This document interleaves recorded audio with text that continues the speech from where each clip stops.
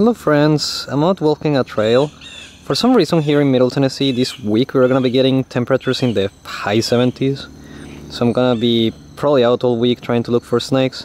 We'll see if we find some. So yeah, let's get into it. Here's the first find of the day. Something not completely unexpected, but a welcome find nonetheless. It's an eastern newt. Very pretty, much darker than the one that I showed in the previous video. So yeah, very cool. I just flipped them under a rock. So I'll probably put them back under the rock and keep going. Alright, little guy, here you go.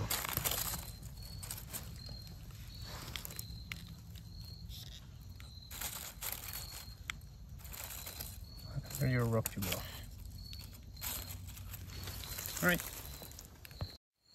Alright, so just like that, second herp of the day. So this is a northern cricket frog. They're very common around this area. They really like swampy habitat, so not super surprised to see them here. Yeah, very pretty. Just gonna let them go and keep going. Alright, here's the next herp of the day. This is a green tree frog. This is a species that's really interesting here in Tennessee, just because they have been able to spread out throughout most of the state, like kinda recently. Pretty much every year there's a new county record for this species. Pretty crazy. Let's see if we can get a better look at this frog. Alright, much better view here over a tree. As I was saying, this tree frog has been able to very efficiently extend their range here through Tennessee. It's pretty crazy. They're super well adapted to just being even around urban areas, so that's benefited them a lot. But yeah, this is one of my favorite species in Tennessee. They're just so pretty. I really like them. But yeah, I'm gonna let this little guy go and keep looking. Maybe we'll see some snakes. Alright, so here I actually have a very special frog just because of their extremely limited range here in this part of Tennessee. So this is a bird voice tree frog. Maybe you can see right there, but their thighs, well, not anymore, but their thighs don't have the orange or yellow that the Cope's gray would have, and that's the only way to differentiate them other than coal. So here in Tennessee we have three tree frogs that look extremely similar. We have this one, which is the bird voice tree frog. We have Cope's gray tree frog, and we have gray tree frog. The Cope's gray are very widespread throughout the state. The bird voice have a lot more of a limited range to, let's say, West Tennessee and this small part of Middle Tennessee where I'm at. And the gray tree frog have just been found in Memphis area. But yeah, this is just because of the range, this is a very special tree frog around here. I've only seen one before, so very cool. I'm gonna see if I can get a better look at them. Alright, there they are. So this is super green compared to the other, like, let's say, Cope's gray and bird voice that I've seen. Most of the other ones are like very grayish, but this one is super pretty. Beautiful. Alright, I'm gonna put them back where I found them and keep going. Alright, here's the first snake of the day. It's really inside a rock crevice, but this is a Cottonmouth, one of the venomous species that we have here in Tennessee. They have a very restricted range in Middle Tennessee, but yeah, I'm gonna leave this guy alone. Hopefully we'll find one that's like actually outside, so we can take a look at them. Alright, I'm gonna start doing some creek walking, but yeah, here's the first salamander of the day. This is a southern two-line salamander. It's very common around this area in Middle Tennessee. Very neat. I really do like finding them though. They do have some pretty coloration. But yeah, I will let this guy back under the rock and keep going. There's a blue heron over there. That's pretty neat. I also do like birds, so I'll probably show a few here and there that I find interesting or that I really like. But yeah, pretty neat. Alright, I just spotted this very random green frog. I cannot really get a better look. They're like super far down, but trust me, they're there. And yeah, I'm gonna keep going. Well, there is a fence lizard out basking in this plank, or on this plank rather. This is a species that I don't see super often in this park, so pretty happy about that. Alright, I'm gonna let this little lizard keep enjoying the sun and see if I can see more snakes, which still, it has been pretty slow with snakes. Only a cottonmouth so far, but maybe we'll get some luck later. Well, it's been a pretty slow day, but the view here is super pretty. I'm just kinda gonna wait until it cools down a little bit and see if I can find any more snakes. Maybe some crossing the trail, hopefully. We will see. Well, a guy who was just hiking asked me if I was looking for snakes, and I said yes, and then they literally pointed like super close to them and they spotted this cottonmouth. It's pretty close to where I saw the one that was tucked in the rock crevice, so it's pretty neat. This one's a different one, of course. This one's a lot smaller, but very cool. Super small juvenile. Alright, I'm gonna see if I can get a better look at this, and then I'll talk a little bit more about this snake.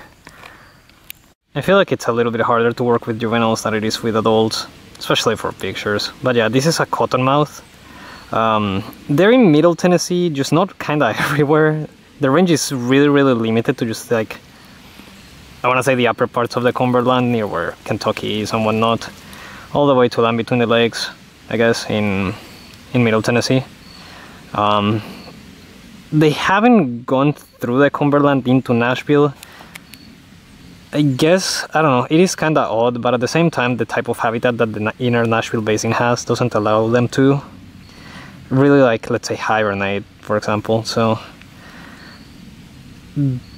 it kinda makes sense that they haven't gone through the Cumberland, but yeah. So their range is limited here in Middle Tennessee. But yeah, it's pretty neat. I'm gonna see if I can get some quick pictures and let them keep doing what they were doing.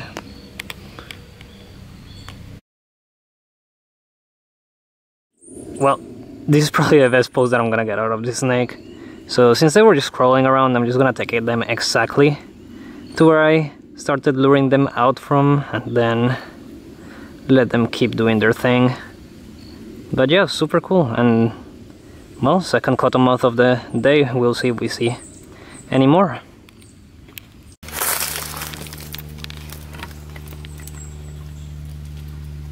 Alright, so there's a third cottonmouth over there.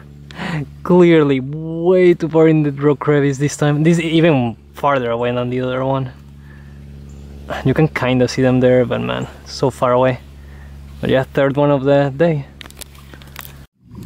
Remember how I said that I don't see fence lizards here that often? Well, maybe I just wasn't paying enough attention. Here's just two basking on this concrete, what do you call this? I guess just piece of concrete. Pretty neat. Well, I kinda got bored of waiting for it to cool down a little, so I did a little bit more flipping and I found this little newt. Pretty cool. Alright, I'm just gonna let this guy crawl back into his rock. Alright, so I just flipped that rock and there was a cottonmouth under that. A super tiny one. Yeah, this is the first time I ever flip a cottonmouth, or a venomous snake for that matter. That's crazy, wow. Alright, I'll get some quick pictures of this little snake, and then I'll try to do my best to put them under the rock again. No promises though, of course, I don't want to put myself in danger. This one being all coiled is super nice, so I'll get some nice pictures of them. Look at them, this one is a lot darker than the other one, which is pretty cool. Shows how much variance this species has, especially when they're juveniles.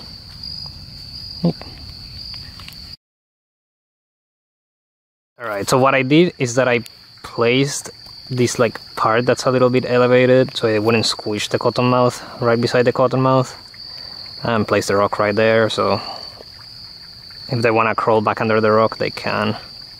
Probably make them crawl back under the rock, but yeah, this is what I did so they wouldn't be squished and I wouldn't put myself in danger. But yeah, very cool. I'm gonna see if I can find any more snakes. If not, I say this was a pretty productive day. Alright. Yep, there they go, back under the rock. That's the best I could do, but oh well. Anyway, time to keep going.